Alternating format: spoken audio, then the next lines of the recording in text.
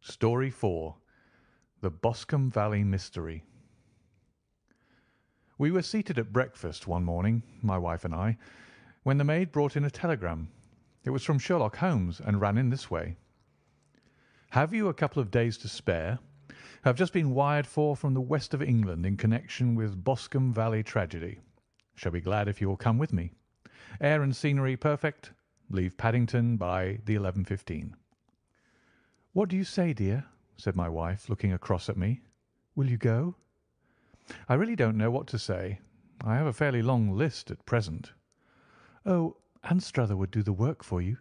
You've been looking a little pale lately. I think that the change would do you good, and you're always so interested in Mr. Sherlock Holmes's cases." "I should be ungrateful if I were not, seeing what I gained through one of them," I answered. "But if I'm to go I must pack at once, for I have only half an hour." My experience of camp life in Afghanistan had at least had the effect of making me a prompt and ready traveller. My wants were few and simple, so that in less than the time stated I was in a cab with my valise, rattling away to Paddington Station. Sherlock Holmes was pacing up and down the platform, his tall, gaunt figure made even gaunter and taller by his long, grey travelling cloak and close-fitting cloth cap. "It is really very good of you to come, Watson," said he. "It makes a considerable difference to me, having someone with me on whom I can thoroughly rely. Local aid is always either worthless or else biased. If you will keep the two corner seats, I shall get the tickets." We had the carriage to ourselves, save for an immense litter of papers which Holmes had brought with him. Among these he rummaged and read, with intervals of note-taking and of meditation, until we were past Reading. Then he suddenly rolled them all into a gigantic ball and tossed them up onto the rack. "Have you heard anything of the case?" he asked. "Not a word. I have not seen a paper for some days. The London press has not had very full accounts. I have just been looking through all the recent papers in order to master the particulars. It seems, from what I gather, to be one of those simple cases which are so extremely difficult." "That sounds a little paradoxical." "But it is profoundly true. Singularity is almost invariably a clue. The more featureless and commonplace a crime is, the more difficult it is to bring it home. In this case, however, they have established a very serious case against the son of the murdered man." "It is a murder, then?" "Well, it is conjectured to be so. I shall take nothing for granted until I have the opportunity of looking personally into it. I will explain the state of things to you, as far as I have been able to understand it, in a very few words. Boscombe Valley is a country district not very far from Ross, in Herefordshire.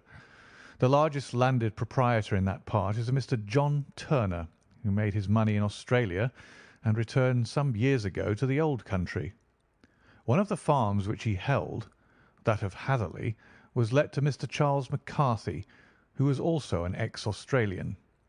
The men had known each other in the colonies, so that it was not unnatural that when they came to settle down they should do so as near each other as possible. Turner was apparently the richer man, so McCarthy became his tenant, but still remained, it seems, upon terms of perfect equality, as they were frequently together.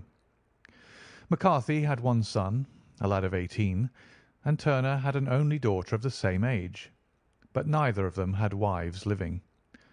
They appear to have avoided the society of the neighbouring English families, and to have led retired lives, though both the McCarthys were fond of sport and were frequently seen at the race meetings of the neighbourhood. McCarthy kept two servants, a man and a girl. Turner had a considerable household, some half-dozen at the least. That is as much as I have been able to gather about the families. Now for the facts. On June 3rd, that is, on Monday last, McCarthy left his house at Hatherley about 3 in the afternoon and walked down to the Boscombe Pool, which is a small lake formed by the spreading out of the stream which runs down the Boscombe Valley. He had been out with his serving man in the morning at Ross, and he had told the man that he must hurry, as he had an appointment of importance to keep at 3. From that appointment he never came back alive. From Hatherley Farmhouse to the Boscombe Pool is a quarter of a mile, and two people saw him as he passed over this ground. One was an old woman whose name is not mentioned, and the other was William Crowder, a gamekeeper in the employ of Mr. Turner. Both these witnesses depose that Mr. McCarthy was walking alone. The gamekeeper adds that within a few minutes of his seeing Mr. McCarthy pass, he had seen his son, Mr. James McCarthy, going the same way, with a gun under his arm.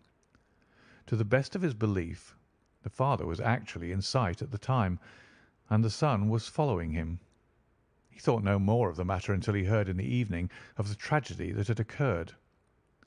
The two McCarthys were seen after the time when Michael Crowder, the gamekeeper, lost sight of them. The Boscombe Pool is thickly wooded round with just a fringe of grass and of reeds round the edge. A girl of 14, Patience Moran, who is the daughter of the lodge-keeper of the Boscombe Valley estate, was in one of the woods picking flowers. She states that while she was there she saw, at the border of the wood and close by the lake, Mr. McCarthy and his son, and that they appeared to be having a violent quarrel. She heard Mr. McCarthy the elder using very strong language to his son, and she saw the latter raise up his hand as if to strike his father. She was so frightened by their violence that she ran away and told her mother when she reached home that she had left the two McCarthys quarrelling near Boscombe Pool, and that she was afraid that they were going to fight. She had hardly said the words when young Mr. McCarthy came running up to the lodge to say that he had found his father dead in the wood, and to ask for the help of the lodge-keeper. He was much excited, without either his gun or his hat, and his right hand and sleeve were observed to be stained with fresh blood. On following him, they found the dead body stretched out upon the grass beside the pool. The head had been beaten in by repeated blows of some heavy and blunt weapon. The injuries were such as might very well have been inflicted by the butt end of his son's gun, which was found lying on the grass within a few paces of the body. Under these circumstances the young man was instantly arrested, and a verdict of wilful murder having been returned at the inquest on Tuesday, he was on Wednesday brought before the magistrates at Ross, who have referred the case to the next assizes. Those are the main facts of the case as they came out before the coroner and the police court. "I could hardly imagine a more damning case," I remarked. "If ever circumstantial evidence pointed to a criminal, it does so here." "Circumstantial evidence is a very tricky thing," answered Holmes thoughtfully. "It may seem to point very straight to one thing, but if you shift your own point of view a little, you may find it pointing in an equally uncompromising manner to something entirely different. It must be confessed, however, that the case looks exceedingly grave against the young man, and it is very possible that he is indeed the culprit. There are several people in the neighbourhood, however, and among them Miss Turner, the daughter of the neighbouring landowner, who believe in his innocence, and who have retained Lestrade, whom you may recollect in connection with the study in scarlet, to work out the case in his interest.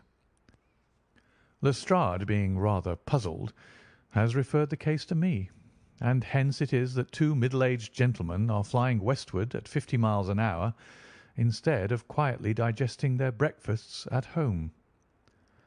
"I'm afraid," said I, "that the facts are so obvious that you'll find little credit to be gained out of this case." "There is nothing more deceptive than an obvious fact," he answered, laughing. "Besides, we may chance to hit upon some other obvious facts which may have been by no means obvious to Mr. Lestrade. You know me too well to think that I am boasting when I say that I shall either confirm or destroy his theory by means which he is quite incapable of employing, or even of understanding. To take the first example to hand, I very clearly perceive that in your bedroom the window is upon the right-hand side, and yet I question whether Mr. Lestrade would have noted even so self-evident a thing as that. How on earth? My dear fellow, I know you well. I know the military neatness which characterizes you. You shave every morning, and in this season you shave by the sunlight. But since your shaving is less and less complete as we go farther back on the left side, until it becomes positively slovenly as we get round the angle of the jaw, it is surely very clear that that side is less illuminated than the other. I could not imagine a man of your habits looking at himself in an equal light and being satisfied with such a result. I only quote this as a trivial example of observation and inference. Therein lies my métier, and it is just possible that it may be of some service in the investigation which lies before us. There are one or two minor points which were brought out in the inquest, and which are worth considering. What are they? It appears that his arrest did not take place at once, but after the return to Hatherley Farm. On the Inspector of Constabulary informing him that he was a prisoner, he remarked that he was not surprised to hear it, and that it was no more than his deserts. This observation of his had the natural effect of removing any traces of doubt which might have remained in the minds of the coroner's jury. "It was a confession," I ejaculated. "No, for it was followed by a protestation of innocence." Coming on top of such a damning series of events, it was at least a most suspicious remark. "On the contrary," said Holmes, "it is the brightest rift which I can at present see in the clouds. However innocent he might be, he could not be such an absolute imbecile as not to see that the circumstances were very black against him. Had he appeared surprised at his own arrest, or feigned indignation at it, I should have looked upon it as highly suspicious, because such surprise or anger would not be natural under the circumstances, and yet might appear to be the best policy to a scheming man. His frank acceptance of the situation marks him either an innocent man, or else as a man of considerable self-restraint and firmness. As to his remark about his deserts, it was also not unnatural if you consider that he stood beside the dead body of his father, and that there is no doubt that he had that very day so far forgotten his filial duty as to bandy words with him, and even, according to the little girl whose evidence is so important, to raise his hand as if to strike him. The self-reproach and contrition which are displayed in his remark appear to me to be the signs of a healthy mind rather than of a guilty one. I shook my head. "Many men have been hanged on far slighter evidence," I remarked. "So they have, and many men have been wrongfully hanged." "What is the young man's own account of the matter?" "It is, I am afraid, not very encouraging to his supporters, though there are one or two points in it which are suggestive. You will find it here, and may read it for yourself." He picked out from his bundle a copy of the local Herefordshire paper, and having turned down the sheet, he pointed out the paragraph in which the unfortunate young man had given his own statement of what had occurred. I settled myself down in the corner of the carriage and read it very carefully. It ran in this way: Mr. James McCarthy, the only son of the deceased, was then called and gave evidence as follows: "I had been away from home for 3 days at Bristol, and had only just returned upon the morning of last Monday, the 3rd. My father was absent from home at the time of my arrival, and I was informed by the maid that he had driven over to Ross with John Cobb, the groom. Shortly after my return, I heard the wheels of his trap in the yard, and, looking out of my window, I saw him get out and walk rapidly out of the yard, though I was not aware in which direction he was going. I then took my gun and strolled out in the direction of the Boscombe Pool, with the intention of visiting the rabbit warren, which is upon the other side. On my way I saw William Crowder, the gamekeeper, as he had stated in his evidence, but he is mistaken in thinking that I was following my father. I had no idea that he was in front of me. When about 100 yards from the pool I heard a cry of 'Cooey,' which was the usual signal between my father and myself. I then hurried forward and found him standing by the pool. He appeared to be much surprised at seeing me, and asked me rather roughly what I was doing. conversation ensued which led to high words and almost to blows, for my father was a man of a very violent temper. Seeing that his passion was becoming ungovernable, I left him and returned towards Hatherley Farm. I had not gone more than 150 yards, however, when I heard a hideous outcry behind me, which caused me to run back again. I found my father expiring upon the ground with his head terribly injured. I dropped my gun and held him in my arms, but he almost instantly expired. I knelt beside him for some minutes, and then made my way to Mr. Turner's lodge-keeper, his house being the nearest, to ask for assistance. I saw no one near my father when I returned, and I have no idea how he came by his injuries. He was not a popular man, being somewhat cold and forbidding in his manners, but he had, as far as I know, no active enemies. I know nothing further of the matter. The Coroner: Did your father make any statement to you before he died? Witness: He mumbled a few words, but I could only catch some allusion to a rat. The Coroner: What did you understand by that? Witness: It conveyed no meaning to me. I thought that he was delirious.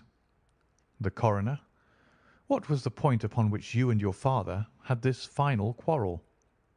Witness: I should prefer not to answer. The Coroner: I am afraid that I must press it. Witness: It is really impossible for me to tell you. I can assure you that it has nothing to do with the sad tragedy which followed. The Coroner: That is for the court to decide. I need not point out to you that your refusal to answer will prejudice your case considerably in any future proceedings which may arise. Witness: I must still refuse. The Coroner: I understand that the cry of "Cooee" was a common signal between you and your father. Witness: It was. The Coroner: How was it, then, that he uttered it before he saw you, and before he even knew that you had returned from Bristol? Witness (with considerable confusion): I don't know. A Juryman: Did you see nothing which aroused your suspicions when you returned on hearing the cry and found your father fatally injured? Witness: Nothing definite. The Coroner: What do you mean? Witness: I was so disturbed and excited as I rushed out into the open that I could think of nothing except of my father. Yet I have a vague impression that as I ran forward something lay upon the ground to the left of me. It seemed to me to be something grey in colour, a coat of some sort, or plaid perhaps. When I rose from my father, I looked round for it, but it was gone. Do you mean that it disappeared before you went for help? Yes, it was gone. You cannot say what it was? No, I had a feeling something was there. How far from the body? A dozen yards or so. And how far from the edge of the wood? About the same. Then if it was removed, it was while you were within a dozen yards of it? Yes, but with my back towards it. This concluded the examination of the witness. I see, said I, as I glanced down the column. The coroner in his concluding remarks was rather severe upon young McCarthy. He calls attention, and with reason, to the discrepancy about his father having signalled to him before seeing him, also to his refusal to give details of his conversation with his father, and his singular account of his father's dying words. They are all, as he remarks, very much against the son. Holmes laughed softly to himself and stretched himself out upon the cushioned seat. "Both you and the coroner have been at some pains," said he, "to single out the very strongest points in the young man's favour. Don't you see that you alternately give him credit for having too much imagination and too little? Too little if he could not invent a cause of quarrel which would give him the sympathy of the jury. Too much if he evolved from his own inner consciousness anything so outré as a dying reference to a rat and the incident of the vanishing cloth. No, sir, I shall approach this case from the point of view that what this young man says is true, and we shall see whither that hypothesis will lead us. And now, here is my pocket Petrarch, and not another word shall I say of this case until we are on the scene of action. We lunch at Swindon, and I see that we shall be there in 20 minutes. It was nearly 4 o'clock when we at last, having passed through the beautiful Stroud Valley and over the broad gleaming Severn, found ourselves at the pretty little country town of Ross. A lean, ferret-like man, furtive and sly-looking, was waiting for us upon the platform. In spite of the light brown dust coat and leather leggings which he wore in deference to his rustic surroundings, I had no difficulty in recognising Lestrade of Scotland Yard. With him we drove to the Hereford Arms, where a room had already been engaged for us. "I have ordered a carriage," said Lestrade as we sat over a cup of tea. "I knew your energetic nature, and that you would not be happy until you had been on the scene of the crime." "It was very nice and complimentary of you," Holmes answered. "It is entirely a question of barometric pressure." Lestrade looked startled. "I do not quite follow," he said. "How is the glass?" 29, I see. No wind, and not a cloud in the sky. I have a caseful of cigarettes here which need smoking, and the sofa is very much superior to the usual country hotel abomination. I do not think that it is probable that I shall use the carriage to-night." Lestrade laughed indulgently. "You have no doubt already formed your conclusions from the newspapers," he said. "The case is as plain as a pikestaff, and the more one goes into it, the plainer it becomes. Still, of course, one can't refuse a lady, and such a very positive one. She has heard of you, and would have your opinion, though I repeatedly told her that there was nothing which you could do which I had not already done. Why, bless my soul, here is her carriage at the door." He had hardly spoken before there rushed into the room one of the most lovely young women that I have ever seen in my life.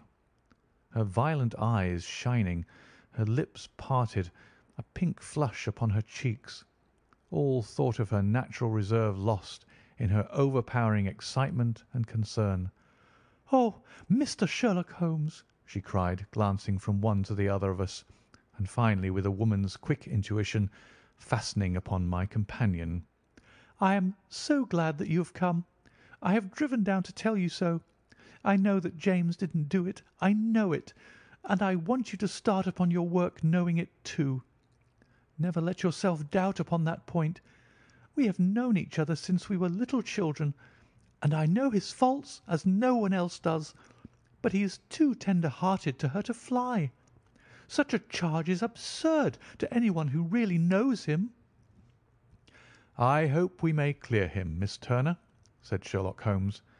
"You may rely upon my doing all that I can." "But you have read the evidence. You have formed some conclusions. Do you not see some loophole, some flaw? Do you not yourself think that he is innocent?" "I think that is very probable." "There now!" she cried, throwing back her head and looking defiantly at Lestrade. "You hear? He gives me hopes." Lestrade shrugged his shoulders. "I am afraid that my colleague has been a little quick in forming his conclusions," he said. "But he is right. Oh, I know that he is right. James never did it. And about his quarrel with his father, I am sure that the reason why he would not speak about it to the coroner was because I was concerned in it." "In what way?" asked Holmes. "It is no time for me to hide anything. James and his father had many disagreements about me. Mr. McCarthy was very anxious that there should be a marriage between us. James and I have always loved each other as brother and sister, but of course he is young and has seen very little of life yet, and, well, he naturally did not wish to do anything like that yet. So there were quarrels, and this, I am sure, was one of them." "And your father?" asked Holmes. "Was he in favour of such a union?" "No, he was averse to it also. No one but Mr. McCarthy was in favour of it." A quick blush passed over her fresh young face, as Holmes shot one of his keen, questioning glances at her. "Thank you for this information," said he. "May I see your father if I call tomorrow?" "I'm afraid the doctor won't allow it." "The doctor?" "Yes. Have you not heard?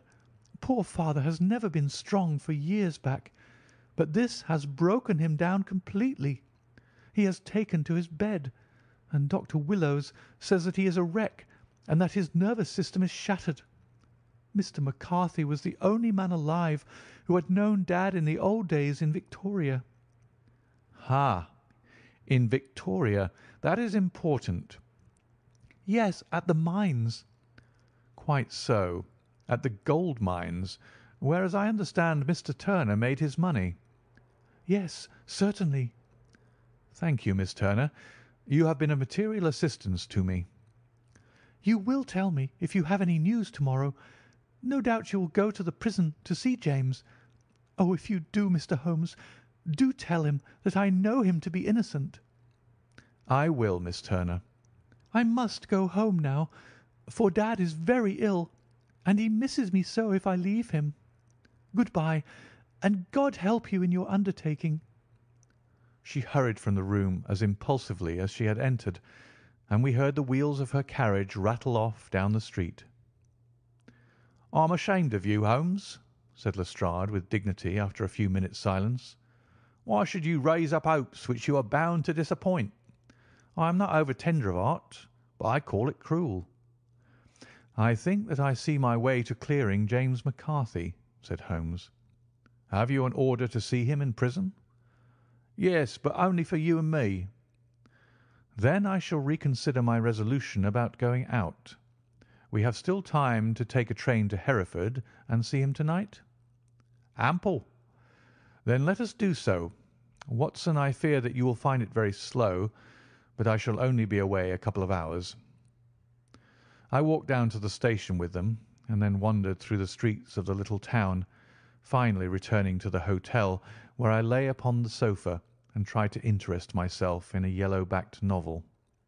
The puny plot of the story was so thin, however, when compared to the deep mystery through which we were groping, and I found my attention wander so continually from the action to the fact, that I at last flung it across the room and gave myself entirely to a consideration of the events of the day.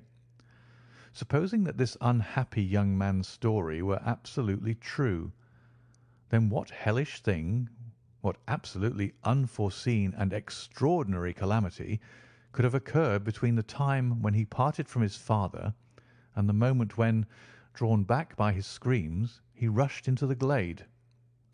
It was something terrible and deadly. What could it be? Might not the nature of the injuries reveal something to my medical instincts? I rang the bell and called for the weekly county paper, which contained a verbatim account of the inquest. In the surgeon's deposition it was stated that the posterior third of the left parietal bone and the left half of the occipital bone had been shattered by a heavy blow from a blunt weapon. I marked the spot upon my own head. Clearly such a blow must have been struck from behind.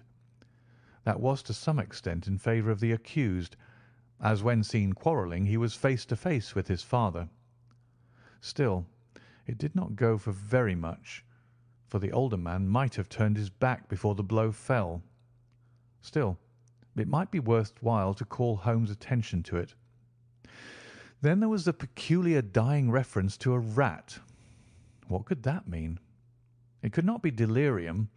A man dying from a sudden blow does not commonly become delirious. No, it was more likely to be an attempt to explain how he met his fate. But what could it indicate? I cudgelled my brains to find some possible explanation, and then the incident of the grey cloth seen by young McCarthy. If that were true, the murderer must have dropped some part of his dress, presumably his overcoat, in his flight, and must have had the hardihood to return and to carry it away at the instant when the son was kneeling with his back turned, not a dozen paces off. What a tissue of mysteries and improbabilities the whole thing was! I did not wonder at Lestrade's opinion. and yet I had so much faith in Sherlock Holmes' insight that I could not lose hope as long as every fresh fact seemed to strengthen his conviction of young McCarthy's innocence. It was late before Sherlock Holmes returned. He came back alone, for Lestrade was staying in lodgings in the town. "The glass still keeps very high," he remarked as he sat down. "It is of importance that it should not rain before we are able to go over the ground.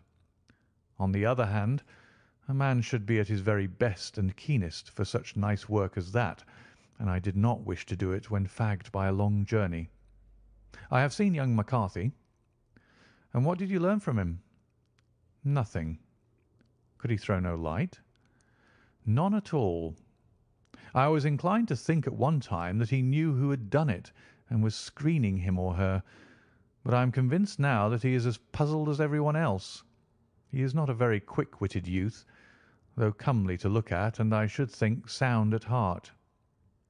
"I cannot admire his taste," I remarked, "if it is indeed a fact that he was averse to a marriage with so charming a young lady as this Miss Turner." "Ah, thereby hangs a rather painful tale. This fellow is madly, insanely in love with her, but some 2 years ago, when he was only a lad and before he really knew her, for she had been away 5 years at a boarding school, what does the idiot do but get into the clutches of a barmaid in Bristol and marry her at a registry office?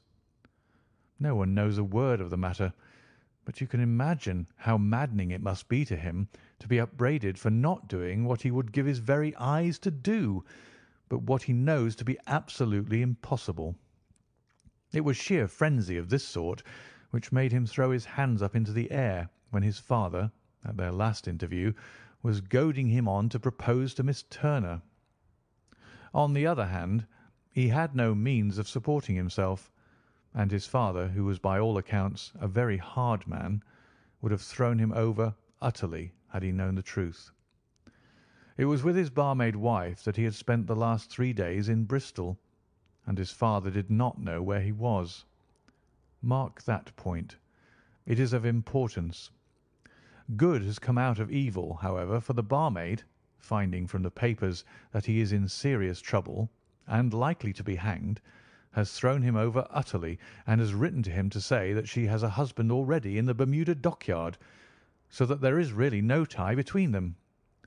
I think that that bit of news has consoled young McCarthy for all that he has suffered.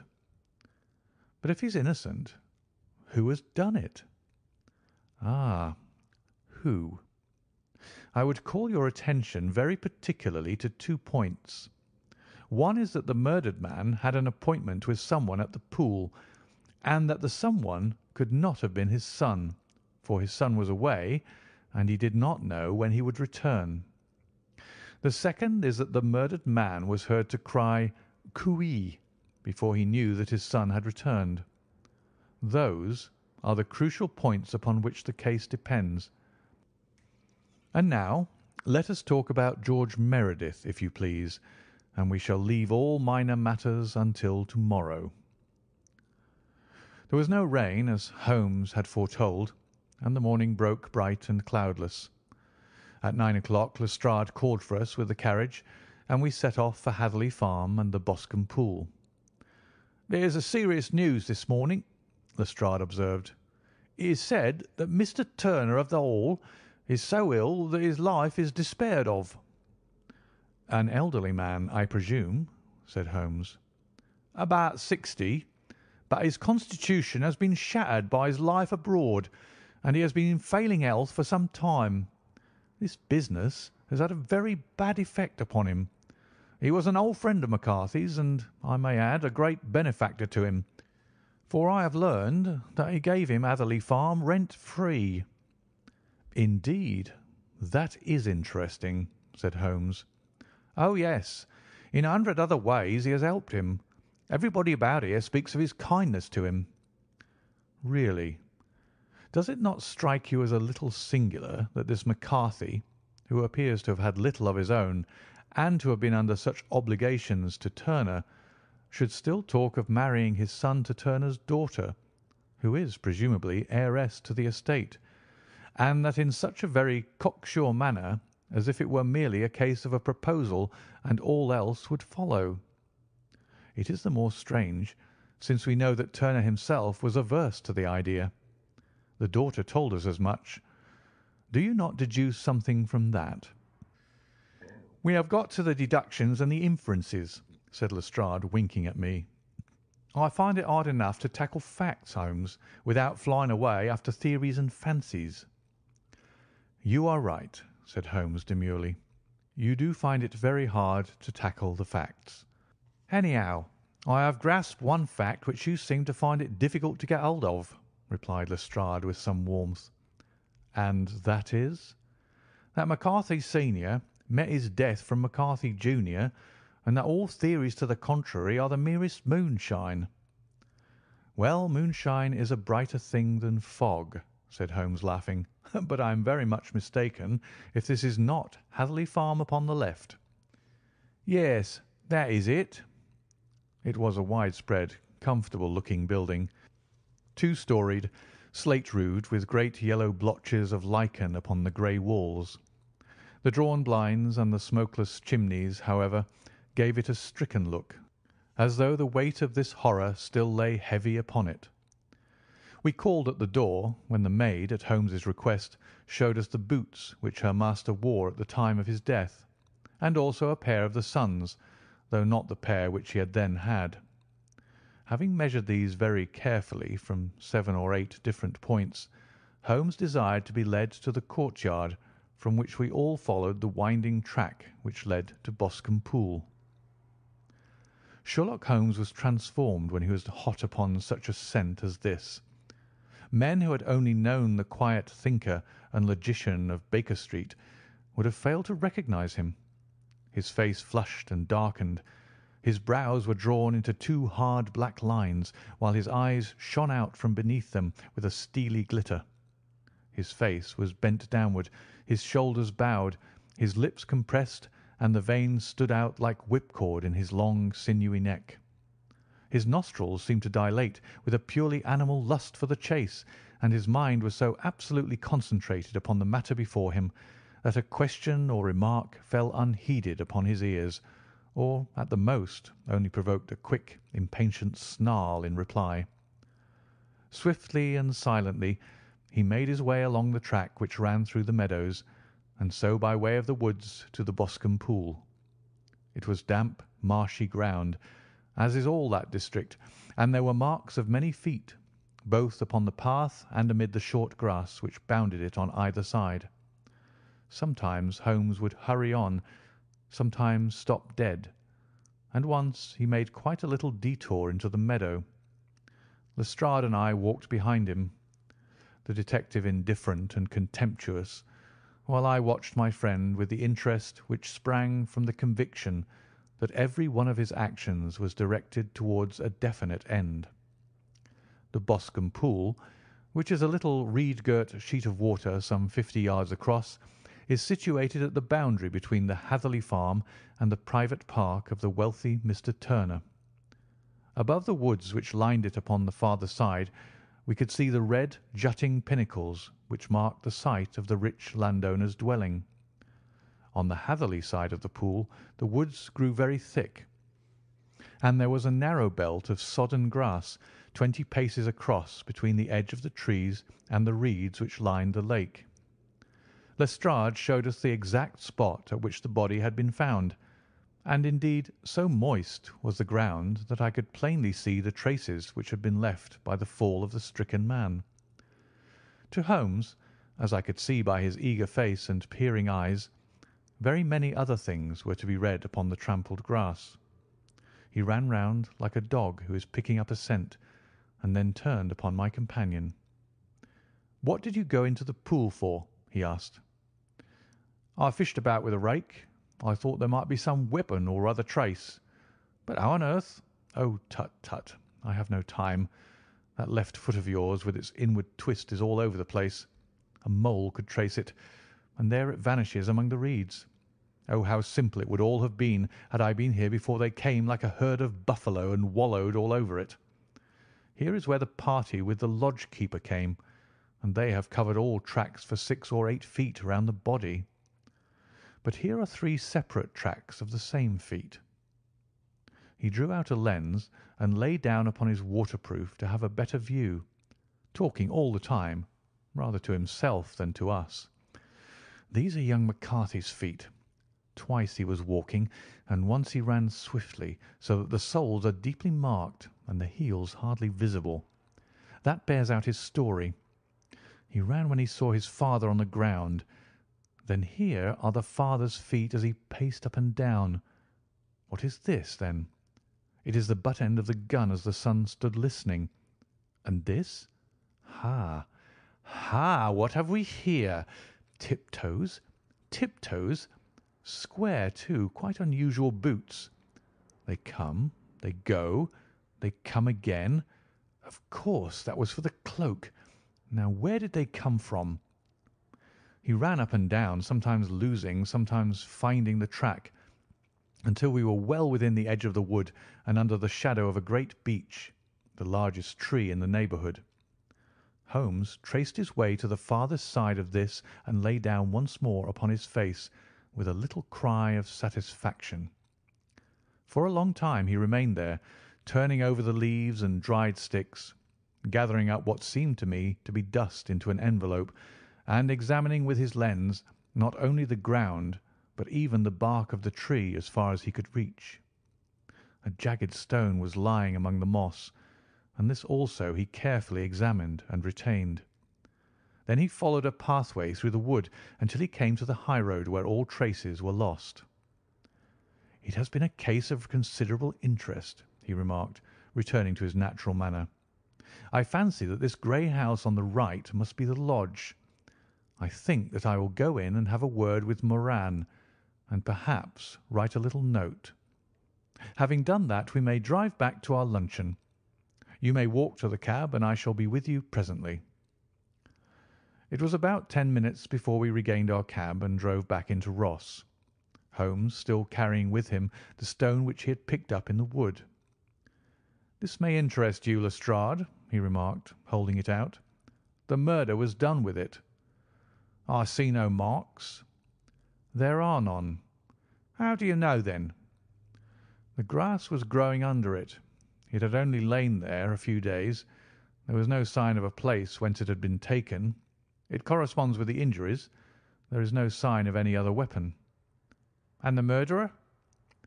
"Is a tall man, left-handed, limps with the right leg, wears thick-soled shooting boots and a grey cloak, smokes Indian cigars, uses a cigar holder, and carries a blunt penknife in his pocket. There are several other indications, but these may be enough to aid us in our search." Lestrade laughed. "I am afraid that I am still a sceptic," he said. "Theories are all very well, but we have to deal with a hard-headed British jury." "Nous verrons," answered Holmes calmly. "You work your own method, and I shall work mine. I shall be busy this afternoon, and shall probably return to London by the evening train." "And leave your case unfinished?" "No, finished." "But the mystery?" "It is solved." "Who was the criminal, then?" "The gentleman I describe." "But who is he?" "Surely it would not be difficult to find out. This is not such a populous neighbourhood." Lestrade shrugged his shoulders. "I am a practical man," he said, "and I really cannot undertake to go about the country looking for a left-handed gentleman with a gammy leg. I should become the laughing-stock of Scotland Yard." "All right," said Holmes quietly. "I have given you the chance. Here are your lodgings. Good-bye. I shall drop you a line before I leave." Having left Lestrade at his rooms, we drove to our hotel, where we found lunch upon the table. Holmes was silent and buried in thought, with a pained expression upon his face, as one who finds himself in a perplexing position. "Look here, Watson," he said when the cloth was cleared. "Just sit down in the chair and let me preach to you for a little. I don't know quite what to do, and I should value your advice. Light a cigar and let me expound." "Pray do so." "Well, now, in considering this case there are 2 points about young McCarthy's narrative which struck us both instantly, although they impressed me in his favour and you against him. One was the fact that his father should, according to his account, cry "cooee" before seeing him. The other was his singular dying reference to a rat. He mumbled several words, you understand, but that was all that caught the son's ear. Now, from this double point our research must commence, and we will begin it by presuming that what the lad says is absolutely true. What of this cooee, then? Well, obviously it could not have been meant for the son. The son, as far as he knew, was in Bristol. It was mere chance that he was within earshot. The cooee was meant to attract the attention of whoever it was that he had the appointment with. But cooee is a distinctly Australian cry, and one which is used between Australians. There is a strong presumption that the person whom McCarthy expected to meet him at Boscombe Pool was someone who had been in Australia. What of the rat, then? Sherlock Holmes took a folded paper from his pocket and flattened it out on the table. "This is a map of the colony of Victoria," he said. "I wired to Bristol for it last night." He put his hand over part of the map. "What do you read?" "ARAT," I read. "And now?" He raised his hand. "Ballarat." "Quite so. That was the word the man uttered, and of which his son only caught the last two syllables. He was trying to utter the name of his murderer, so-and-so of Ballarat." "It is wonderful," I exclaimed. "It is obvious. And now, you see, I had narrowed the field down considerably. The possession of a grey garment was a third point, which, granting the son's statement to be correct, was a certainty. We have come now, out of mere vagueness, to the definite conception of an Australian from Ballarat with a grey cloak." "Certainly." "And one who was at home in the district, for the pool can only be approached by the farm or by the estate, where strangers could hardly wander." "Quite so. Then comes our expedition of to-day.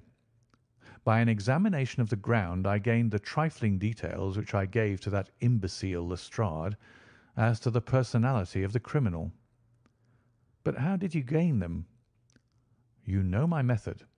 It is founded upon the observation of trifles. His height I know that you might roughly judge from the length of his stride. His boots, too, might be told from their traces." "Yes, they were peculiar boots." "But his lameness?" "The impression of his right foot was always less distinct than his left. He put less weight upon it. Why? Because he limped. He was lame." "But his left-handedness?" "You were yourself struck by the nature of the injury as recorded by the surgeon at the inquest. The blow was struck from immediately behind, and yet was upon the left side. Now, how can that be unless it were by a left-handed man? He had stood behind that tree during the interview between the father and son. He had even smoked there. I found the ash of a cigar, which my special knowledge of tobacco ashes enables me to pronounce as an Indian cigar. I have, as you know, devoted some attention to this, and written a little monograph on the ashes of 140 different varieties of pipe, cigar, and cigarette tobacco. Having found the ash, I then looked round and discovered the stump among the moss, where he had tossed it. It was an Indian cigar of the variety which are rolled in Rotterdam." "And the cigar holder?" "I could see that the end had not been in his mouth. Therefore he used a holder. The tip had been cut off, not bitten off, but the cut was not a clean one, so I deduced a blunt penknife." "Holmes," I said, "you have drawn a net round this man from which he cannot escape, and you have saved an innocent human life as truly as if you had cut the cord which was hanging him. I see the direction in which all this points. The culprit is—" "Mr. John Turner," cried the hotel waiter, opening the door of our sitting-room and ushering in a visitor. The man who entered was a strange and impressive figure. His slow, limping step and bowed shoulders gave the appearance of decrepitude, and yet his hard, deep-lined, craggy features and his enormous limbs showed that he was possessed of unusual strength of body and of character. His tangled beard, grizzled hair, and outstanding drooping eyebrows combined to give an air of dignity and power to his appearance, but his face was of an ashen white, while his lips and the corners of his nostrils were tinged with a shade of blue. It was clear to me at a glance that he was in the grip of some deadly and chronic disease. "Pray sit down on the sofa," said Holmes gently. "You had my note?" "Yes. The lodge-keeper brought it up. You said that you wished to see me here to avoid scandal." "I thought people would talk if I went to the hall." "And why did you wish to see me?" He looked across at my companion with despair in his weary eyes, as though his question was already answered. "Yes," said Holmes, answering the look rather than the words. "It is so. I know all about McCarthy." The old man sank his face in his hands. "God help me!" he cried. "But I would not have let the young man come to harm. I give you my word that I would have spoken out if it went against him at the assizes." "I am glad to hear you say so," said Holmes gravely. "I would have spoken now had it not been for my dear girl. It would break her heart. It will break her heart when she hears what I am arrested." "It may not come to that," said Holmes. "What?" "I am no official agent. I understand that it was your daughter who required my presence here, and I am acting in her interests. Young McCarthy must be got off, however." "I am a dying man," said old Turner. "I have had diabetes for years. My doctor says it is a question whether I shall live a month. Yet I would rather die under my own roof than in a jail."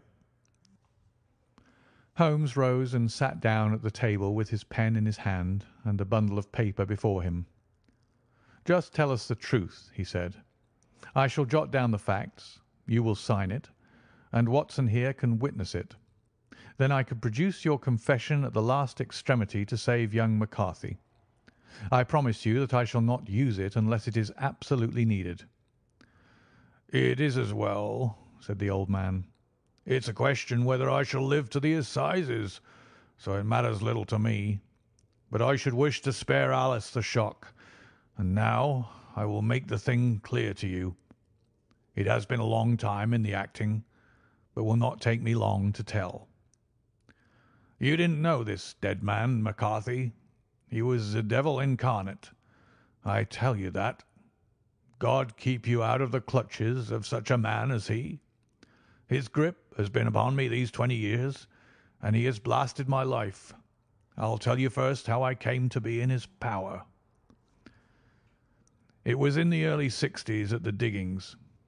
I was a young chap then, hot-blooded and reckless, ready to turn my hand at anything. I got among bad companions, took to drink, had no luck with my claim, took to the bush, and, in a word, became what you call over here a highway robber. There were 6 of us, and we had a wild, free life of it, sticking up a station from time to time or stooping the wagons on the road to the diggings. Black Jack of Ballarat was the name I went under, and our party is still remembered in the colony as the Ballarat Gang. One day a gold convoy came down from Ballarat to Melbourne, and we lay in wait for it and attacked it. There were 6 troopers and 6 of us, so it was a close thing, but we emptied 4 of their saddles at the first volley. 3 of our boys were killed, however, before we got the swag. I put my pistol to the head of the wagon driver, who was this very man McCarthy. I wished to the Lord that I had shot him then, but I spared him, though I saw his wicked little eyes fixed on my face, as though to remember every feature. We got away with the gold, became wealthy men, and made our way over to England without being suspected. There I parted from my old pals and determined to settle down to a quiet and respectable life. I bought this estate, which chanced to be in the market, and I set myself to do a little good with my money, to make up for the way in which I had earned it. I married too, and though my wife died young, she left me my dear little Alice. Even when she was just a baby, her wee hands seemed to lead me down the right path as nothing else has ever done. In a word, I turned over a new leaf and did my best to make up for the past. All was going well when McCarthy laid his grip upon me. I had gone up to town about an investment, and I met him in Regent Street with hardly a coat to his back or a boot to his foot. "Here we are, Jack," says he, touching me on the arm. "We'll be as good as a family to you. There's two of us, me and my son, and you can have the keeping of us. If you don't, it's a fine, law-abiding country is England, and there's always a policeman within hail." Well, down they came to the West Country. There was no shaking them off, and there they have lived rent-free on my best land ever since. There was no rest for me, no peace, no forgetfulness. Turn where I would, there was this cunning, grinning face at my elbow. It grew worse as Alice grew up, for he soon saw I was more afraid of her knowing my past than of the police. Whatever he wanted he must have, and whatever it was I gave him without question. Land, money, houses, until at last he asked a thing which I could not give. He asked for Alice. His son, you see, had grown up, and so had my girl, and as I was known to be in weak health, it seemed a fine stroke to him that his lad should step into the whole property. But there I was firm. I would not have his cursed stock mixed with mine. Not that I had any dislike to the lad, but his blood was in him, and that was enough. I stood firm. McCarthy threatened. I braved him to do his worst. We were to meet at the pool midway between our houses to talk it over. When I went down there I found him talking with his son, so I smoked a cigar and waited behind a tree until he should be alone. But as I listened to his talk, all that was black and bitter in me seemed to come uppermost. He was urging his son to marry my daughter, with as little regard for what she might think as if she were a slut from off the streets. It drove me mad to think that I and all that I held most dear should be in the power of such a man as this. Could I not snap the bond? I was already a dying and a desperate man, though clear of mind and fairly strong of limb. I knew that my own fate was sealed, but my memory and my girl, both could be saved if I could but silence that foul tongue. I did it, Mr. Holmes. I would do it again. Deeply as I have sinned, I have led a life of martyrdom to atone for it. But that my girl should be entangled in the same meshes which held me was more than I could suffer. I struck him down with no more compunction than if he had been some foul and venomous beast. His cry brought back his son, but I had gained the cover of the wood, though I was forced to go back to fetch the cloak which I had dropped in my flight. That is the true story, gentlemen, of all that occurred." "Well, it is not for me to judge you," said Holmes, as the old man signed the statement which had been drawn out. "I pray that we may never be exposed to such temptation." "I pray not, sir. And what do you intend to do?" "In view of your health, nothing. You are yourself aware that you will soon have to answer for your deed at a higher court than the assizes. I will keep your confession, and if McCarthy is condemned, I shall be forced to use it. If not, it shall never be seen by mortal eye, and your secret, whether you be alive or dead, shall be safe with us." "Farewell, then," said the old man solemnly. "Your own deathbeds, when they come, will be the easier for the thought of the peace which you have given to mine. Tottering and shaking in all his giant frame, he stumbled slowly from the room. "God help us," said Holmes after a long silence. "Why does fate play such tricks with poor helpless worms? I never hear of such a case as this that I do not think of Baxter's words and say, 'There but for the grace of God goes Sherlock Holmes.'" James McCarthy was acquitted at the assizes on the strength of a number of objections which had been drawn out by Holmes and submitted to the defending counsel. Old Turner lived for 7 months after our interview, but he is now dead, and there is every prospect that the son and daughter may come to live happily together in ignorance of the black cloud which rests upon their past. End of the Boscombe Valley Mystery.